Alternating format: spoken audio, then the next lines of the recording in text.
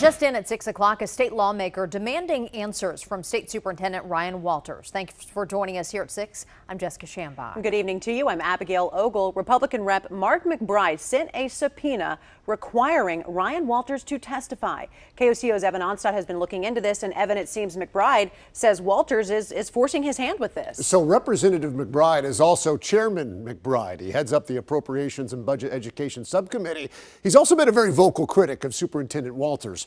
McBride says that he has been asking Walters and the Department of Education for information related to how taxpayer dollars are being spent, and he can do that as chairman. But he says Walters is dragging his feet and not playing ball. In a statement, McBride said, "We have tried to work with the superintendent like we do with all state agencies, but have been met with a lack of transparency and increasingly unprofessional conduct."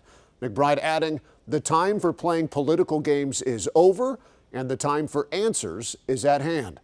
But tonight, the superintendent's senior advisor, Matt Langston, responding, calling McBride a liar, saying, quote, "He has made up false narratives and has yet to show a serious effort to improve education in Oklahoma.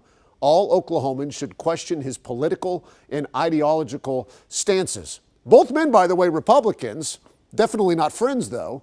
McBride says that he looks forward to reviewing the subpoenaed documents in a timely fashion. And of course, we will be following it as well, guys. Back to you.